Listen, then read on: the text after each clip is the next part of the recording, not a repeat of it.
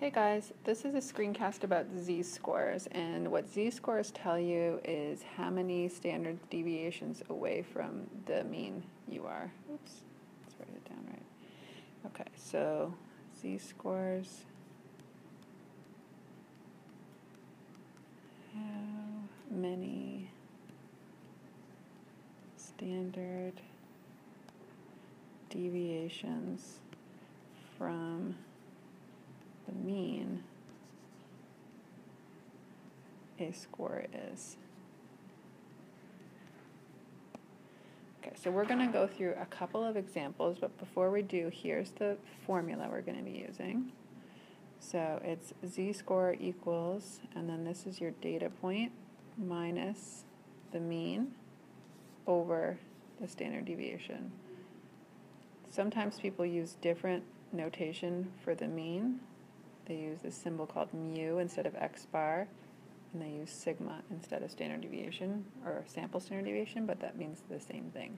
So pause that and copy it if you're taking notes. All right, so let's start with a basic problem where we're just going to compare two people. So we're going to say that Alex took a test. So here's Alex's scenario. The mean on the test was a 75, and the standard deviation was a 9.2, and his score was a 90. Meanwhile, Jim also took a test, and the mean on that test, so like it was in a different class, was an 80. Sorry, that looks like an 86. The standard deviation was 11.5, and his score was a 91. So who did better? At first glance, it looks like Jim did better, but z-scores will tell us. So we're going to use our z-score formula here, and we're going to say Alex's score minus the mean over the standard deviation. And when we work that out, we get a 1.63. For Jim, if we use the formula, we're going to go 91 minus 80 over 11.5. And when we work that out, we get a 0.96. So what that means is that Alex did better because his score is 1.63 standard deviations above the mean, and Jim's is only 0.96. Notice that if we got a negative answer on either of these, that would mean that their score was below the mean. Okay. All right, so that's a basic example of how you can just use z-scores to compare two things. Okay, now we're going to use do a more complicated example where we have to use what's called a z-table. Okay, so let's consider a situation where the mean is 10 and the standard deviation is 5. And our question is asking if what percentage of data is below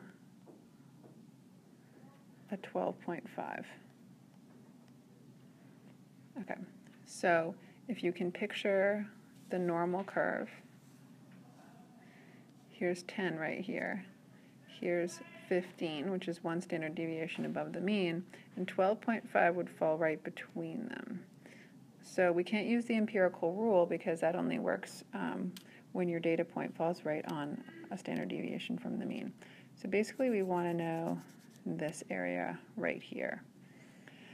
So the first thing we're going to do is we're going to figure out what's the z-score for 12.5. Okay, so we're going to go 12.5 minus 10 over 5, and we're going to get 0.5. Now the next thing you want to do is look that up in the table. So in the table, you can see here is 0.5, and the next decimals after that are 0 and 0. So I'm going to use this value here, 0.1915. And at the top, you can see how this works. What it's telling you is that there's basically 19% of the data is between the mean right here and this data point that we have. Okay, so in the z table, we got 0.1915. So basically that's this portion right here. Now since we're above the mean, we still have to add this part right here, which is 0.5. So to this number, I'm going to add 0.5. So I get a total of 0.6915. So that means 69.15% of the data is below 12.5. Okay, let's consider the same mean and standard deviation, but this time we're saying what percentage of data is above 8. Notice that 8 is below the standard deviation, so we're going to see what that looks like. Let's picture the normal curve. Here's 10, and the next standard deviation below 10 is 5, so 8 is about right here, and okay, sorry about that. My video cast wasn't recording for a second. Okay, so here's where your 8 would be, which is below the mean, and we're asked what percentage exceeds 8. So the first thing we're going to do is find the z-score for 8, which is going to be negative 0.4. It's negative because it's below the mean. Okay, now we're going to go look up what negative 0.4 is in the z-table. Now we can't find negative 0.4 in the z-table, we'll find 0.4, and again this is telling us that 15% of the data is right here, which is above the mean, but remember it's symmetrical, so that's the same amount right here at 0.4 below the mean. So the z value is 0.1554. So this tells us that this area right here between 8 and the mean is 0.554, so we still have to add this part, which is 0.5. So plus 0.5.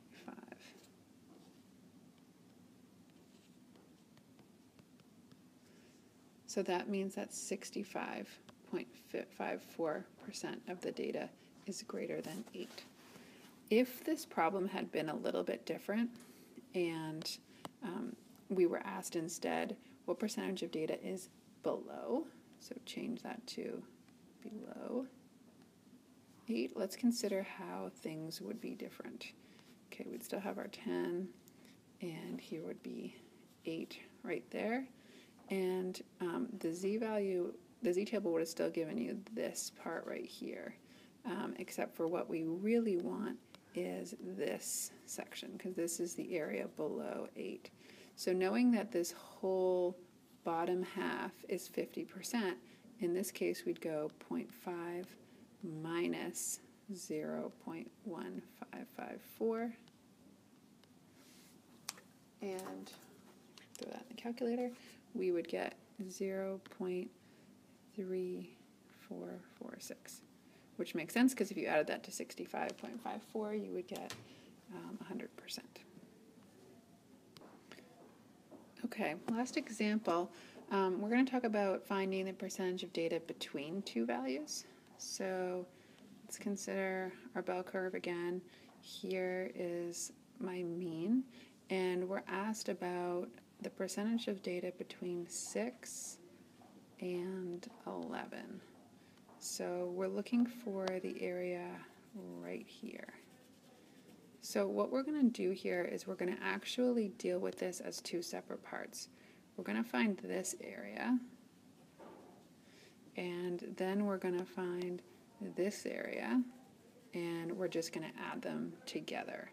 Okay, so let's start with this red area, which corresponds to the value of 11. So we're going to find the z-score for 11.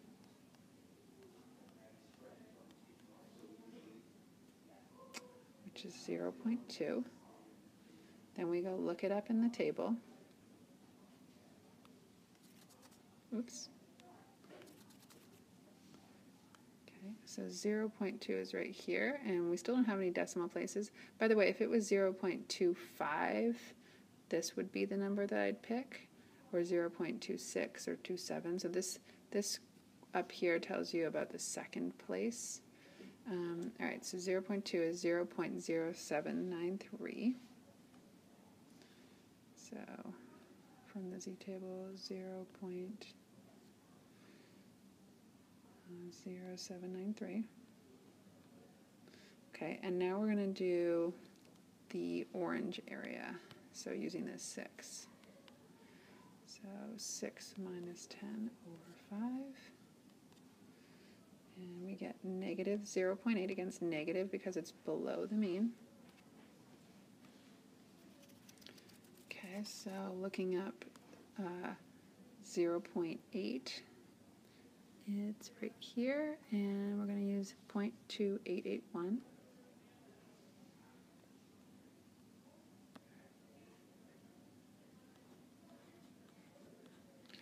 Okay, and now I just need to add those two areas together. So 0.2881 plus 0.0793 equals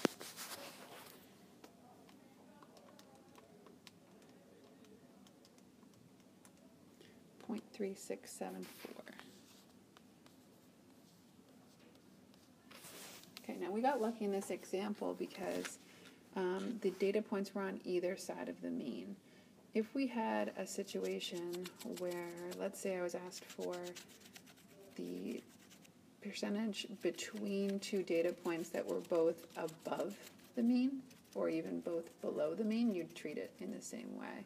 So for example, if I was doing, here's my normal curve, and here's my mean right here.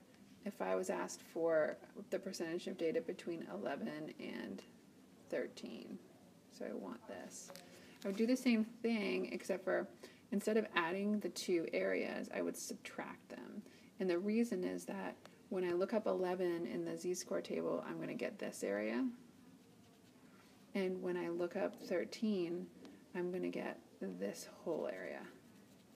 So I want to take the blue and minus the green to get the red. Okay, I hope that helps you out, and just watch it again if you need to, and definitely take notes if you need to.